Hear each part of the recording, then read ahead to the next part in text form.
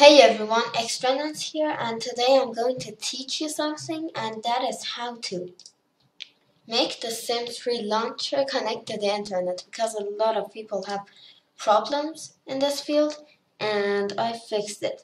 Mine didn't work either, so I fixed it, and I just want to fix it so I could, upload stuff. So I'm just going to teach you. This is me. And anyways, you go to Control Panel first, and you go to Network and Internet. Then you go to Network and Sharing Center, Internet Options, and here you have Connections and LAN Settings. You uncheck this if it is checked. If not, then better. And then you go to Control Panel Home and you go to Programs.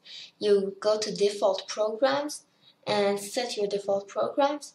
And you go to Internet Explorer and set this program as default. Okay, now you can go ahead and choose defaults for this program, and that's it.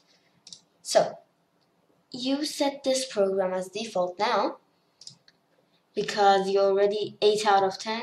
Choose defaults for this program. You don't want the Google Chrome stuff because that Google Chrome does it. So now that you've done this, you go to the Sims 3 launcher and it connects to the internet. Sorry, I don't have EA Download Manager installed because I really don't need it. I patch it myself, so yeah. And that's it. That's the end of this video. Really short and really simple.